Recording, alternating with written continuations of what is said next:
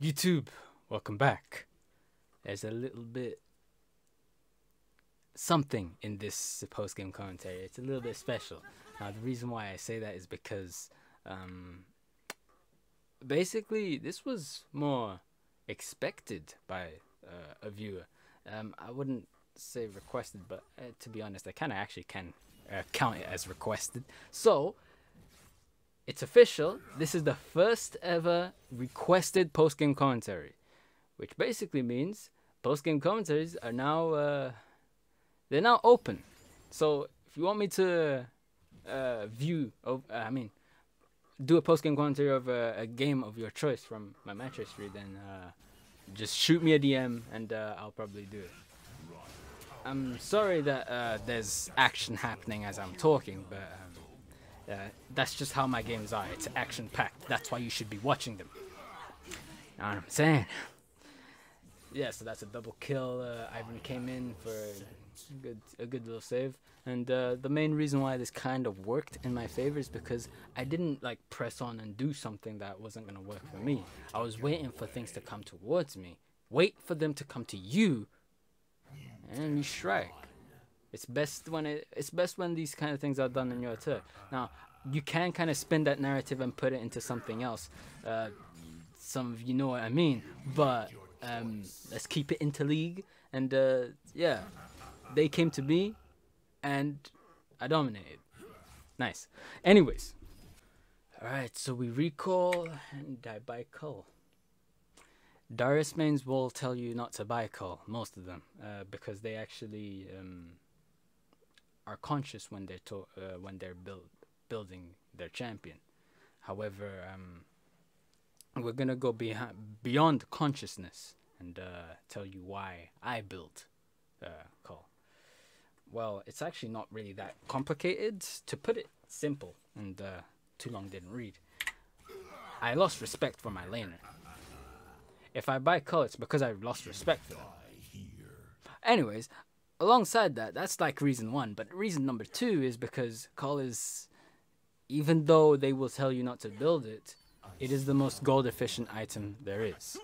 You see, an unknown best case scenario is you buy Kayle and you still keep doing as well as if you bought something else. I'm just saying, if you buy Kayle and you're still killing your enemy, that's a win-win. Instead of, I don't know, buying a ruby crystal and still killing your enemy. I'm just saying, best of both worlds. Try to get everything towards you.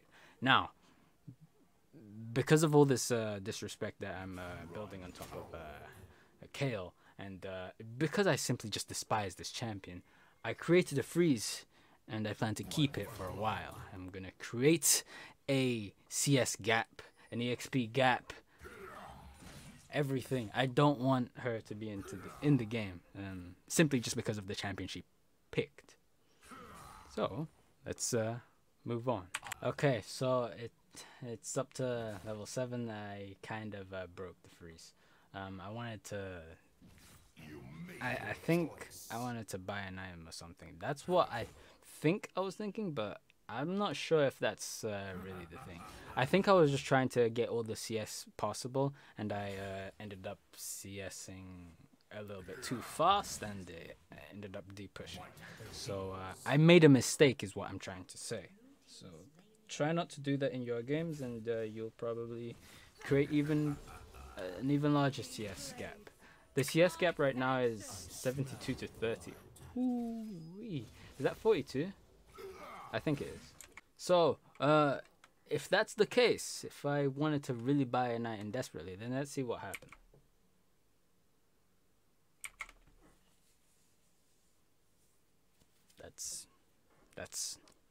That's not acceptable. No. If I was recalling to do that, then that was incorrect. That was not supposed to happen. Don't do that. If you're gonna do that, then buy a full item. These components aren't worth recalling for. Hell, even Spectre's Cowl is a lot more worth recalling for, because you'd be sitting there sustaining for an even extended period of time. But this doesn't do anything. I'm a little disappointed, but man, don't do that. Whatever. I think I created another freeze, so it's okay. Oh no! I ended up pushing. Why did I do that? Why did I do that? Oh no! I'm starting to make bad reasonings behind why I keep doing these things. I pushed because I wanted that placing. As you can see, I'm about to get it. Yeah, I got gold. I pushed in the wave. I'm about to recall. Now, here is the problem. I recall to buy that. A cloth armor. Do not do that. These are mistakes being made. Yes, I'm not dying, but these are still mistakes. Just because you don't die doesn't mean you don't make mistakes. That's a mistake. Don't do that. It's a word. You need, if you're recalling, it needs to be for a purpose. Buying real items, real components. Not this. You might as well keep making the gap bigger and bigger and bigger. Yeah, she's not gonna die like that. Try to get away. You can't run. Maybe I'm wrong. Okay, maybe I'm wrong. She did flash. I just need to.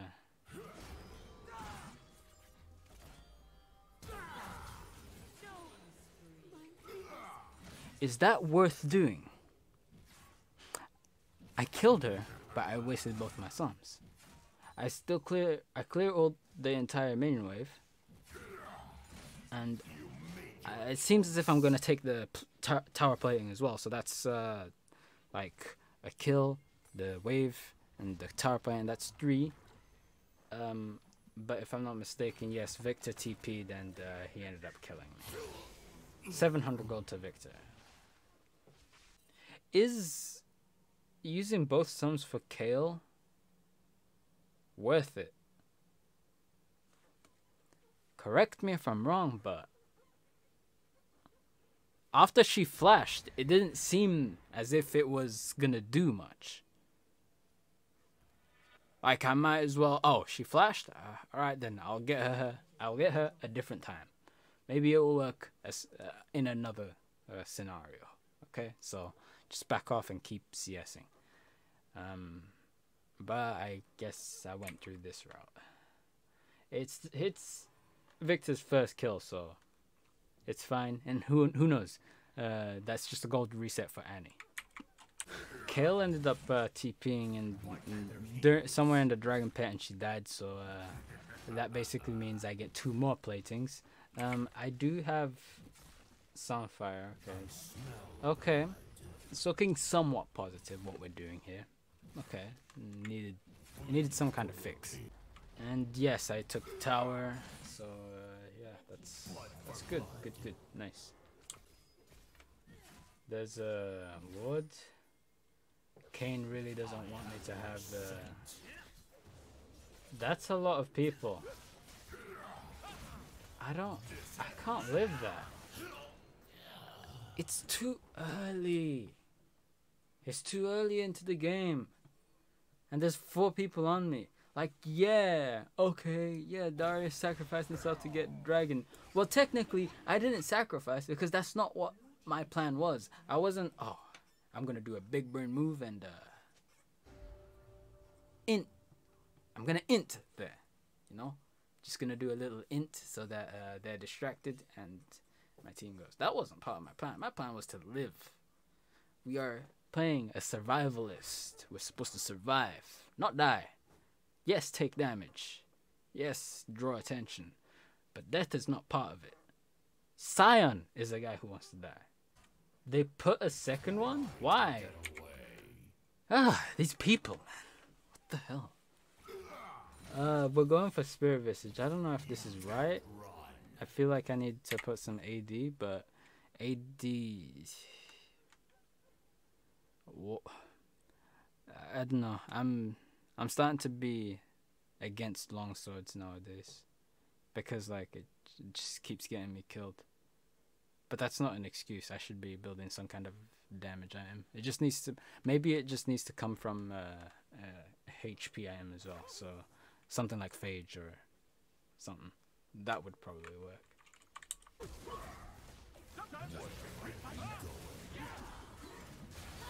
That's an early Kayle ultimate. Maybe I did something wrong because I actually led my team to die. Two deaths actually. It's kind of sad. But I have 2 sums. So I hope something good is going to happen. Let's spectate. Q missed. Still getting focused. Got 5 stacks. That's 1. I flashed in the wrong direction. But that's 2. And I don't think he's gonna die.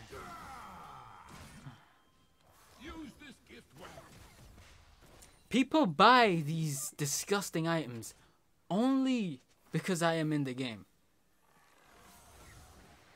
Answer yourself. Who else would he build stopwatch for? Because stopwatch goes into Zhonya's. Like, here's why I say this. Because some people think I'm speaking nonsense here. Annie is also a mage, but she isn't even thinking about going Zhonya's second. Why? There's an AD Kayn. Could get knocked up and die, but she's not gonna build Zhonya's for him. No. Hell, there's an Ashe, but she's not gonna build Zhonya's for her yet. No. Coming down to the conclusion that I'm initially talking about, who is Victor targeting with this Zhonya's build? Me! Why me? Because I am literally the greatest person to set foot in that rift. Me! I don't care if the ego is the one talking. The ego is correct in this statement. Spirit Visage. We have to get Sterex now. I don't know if I like this build, but it's working, so it just feels meta, and I feel like that's wrong. I don't like this anti-fight gameplay. It's just knock him up and dash away. Nah, you need to suffer a death somehow, like that.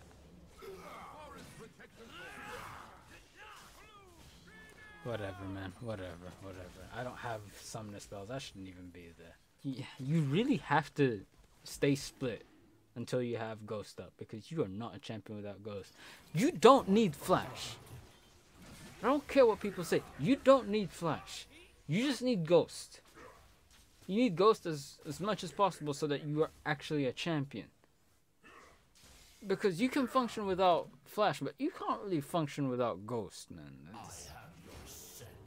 That's something I don't really like too much about this champion. Ghost is an amazing summoner spell, but the fact that he relies... His whole existence hinges on one summoner spell, when there are champions that don't even need their summoners to do something. It's okay. I don't want to complain too much. Yes, I was complaining, but it's not that big of a deal. It just means there's a time to fight and there's a time to CS. I should have been in the phase of time to CS, and that would be maximizing my lead as much as possible. So it's more of a mentality training or focusing, tunnel vision type of thing. I think tunnel vision is the wrong word. You just want to prioritize something else whilst something is down. Prioritize CS when your Ghost is down. See, I'm actually saying things that make sense. I am not a lunatic. I know people like to say that, but maybe it's because they are stupid themselves and they don't see the bigger picture. Well, that was a mistake for the entire post-game commentary. You couldn't even see my stats. I apologize, but I need to spend more time doing post-game commentaries than redoing them, okay? So, does it really matter that you didn't know what my stats were in the early game? I don't think so. Anyways, there's a fight going on. Well, there was a fight, but because I arrived, the party, they don't want to extend the party. Which is weird, because parties only actually start when I arrive. So why are they... I see.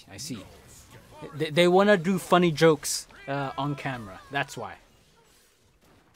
They have a lot of poke. This is...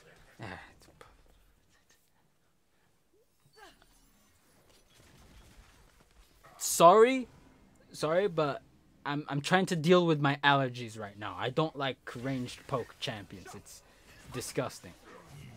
Do I have ghost? I don't think I'm ghosting for this one. Because I usually only ghost after I have 5 stacks.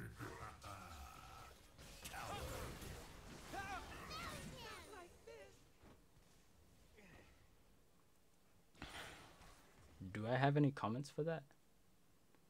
No. Because like people are probably gonna think like, yeah, I know they're wrong, but I'm gonna tell you why. I'm gonna tell you why they're wrong. People are gonna say, hey, you should have just ghosted there. You see, I ghost, right? Okay, think about that. I ghost. They start running backwards, right? And then let's say I just about managed to get the pull. Somewhere around here, he flashes on the tower. I flash after him. He has Zhonya's, okay? He has Zhonya's. I flash on the tower because he also flashed. He presses Zhonya's. I sit there taking damage from tower and probably CC'd by Rakan. Tell me how that's beneficial to me. It isn't. So yes, in conclusion, my brain is a whole lot more functional than you actually think.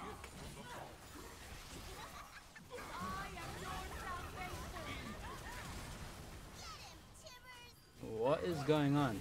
Well, he uses Zhonya's now, and he doesn't have Kayle ulti to save him, so... Okay, nice.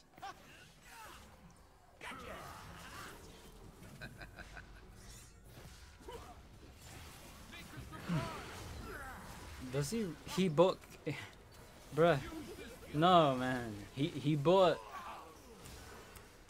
Sterik's Gauge. He bought Sterik's Gauge.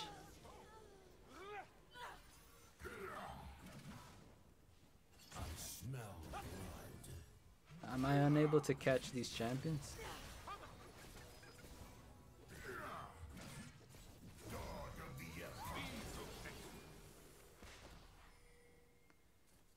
I didn't ult her because my ult was on cooldown. I think that's what happened.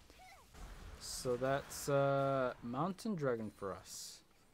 Mountain Dragon is probably one of the best dragons for us to have, simply just because we work so well off resistances. I'd say the worst dragon, well, it's Cloud Dragon, but it's not even that bad because after you ult someone, or even make an attempt to ult, you get so much movement speed. And movement speed is so nice to have. If it's just a bonus that you can potentially have. Yeah, it is. All souls are good. It's just durability is... Whew, it's a really nice feat. Damage, really nice feat. Sustain, I'm talking about the Ocean Dragon.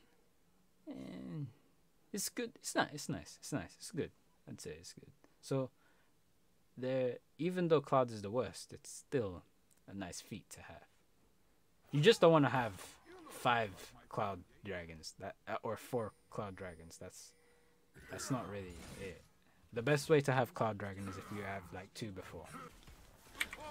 So we're checking up on our items. I have Sterik's Gauge and I'm going for Deadman's Plate. No, Death's Dance. Sorry. We're focusing the Kayn. Is that even a good thing? So long as we get the reset. Okay, we got the reset. He's next. Follow up with a flash Q, maybe? Is she dead? That's a quadra kill. I'm sorry, I couldn't get her. She's standing too far away. I was under the stupid Victor thing, and she's a ranged champion, so I'm never gonna kill her. I apologize that I cannot deal with a ranged champion that is standing 15 kilometers away from me. But that's just how League of Legends is. People play emasculated champions, and there ain't nothing you can do about it. So yes, you want a pentakill. I understand you want a pentakill. But you won't get a pentakill simply because of the champion she's playing and the champion you are playing. Get it? So just enjoy the quadra kill. Just enjoy what you already have. Yes, I know champions like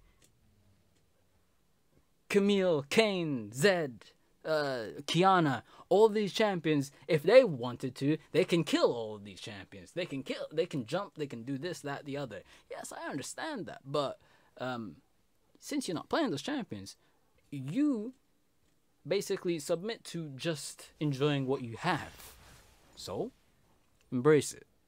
You got a quadra kill against a fairly ranged comp, so be happy. Death's Dance complete. Would finishing Stoneplate be better? I'm not 100% sure. The way this is looking, 5v5, we are stacked in terms of stats. Their back is against the wall. Yeah, that looked like a game-ending fight to me. And they're getting slaughtered. Kayn is just doing his usual runaway tactics. And we're just waiting for... We're just sieging right now. We're just gonna siege the second tower, and then the inhibitor tower, the inhibitor, and the nexus eventually. But let's see how it actually happens. I am running at champions, which isn't really working because it's Ashe. She slows on every basic attack.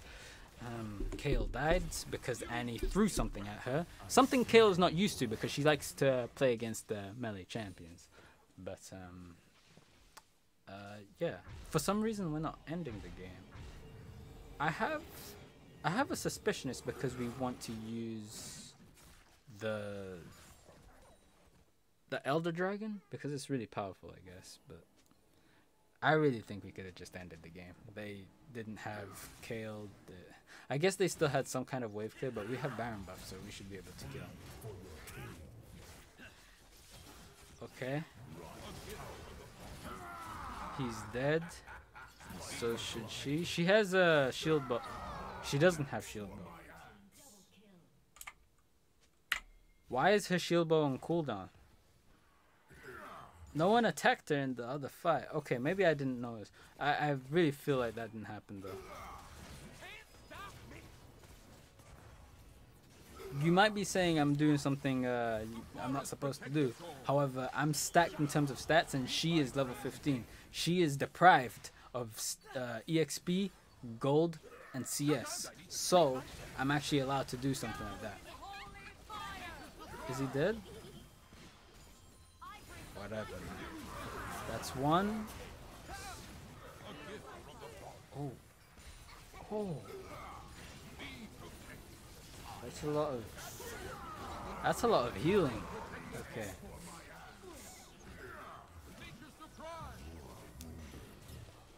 It's a little bit of a nice finish, I have to admit.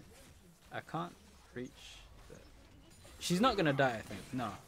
However, as you can tell, the game is starting to come to an end. And I think... Oh! Annie got the kill. Okay.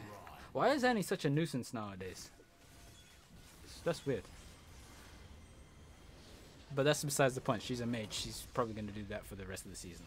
Anyways, nice game. Okay, so looking back at this game, I'd say in terms of improvement, it was... I don't really want to touch too much on the deaths. I guess I could talk about the recalling for items that I didn't need to recall for. But honestly, besides the post-game commentary, I mean the gameplay itself, I think one of the things I want to improve on isn't even to do with the gameplay. It's actually to do with my post-game commentary itself. Because I feel like I'm talking too much about the general term people. Because people will complain no matter what. So let's change the focus from people and what they say to what I am saying, because that makes a lot more sense. Hell, the average person playing League of Legends is probably silver, so what they say doesn't... All this, it's just blabbering. It makes no sense, and it's nothing. It's just talking for the sake of talking. Just so that you can see from... because it was behind the mic.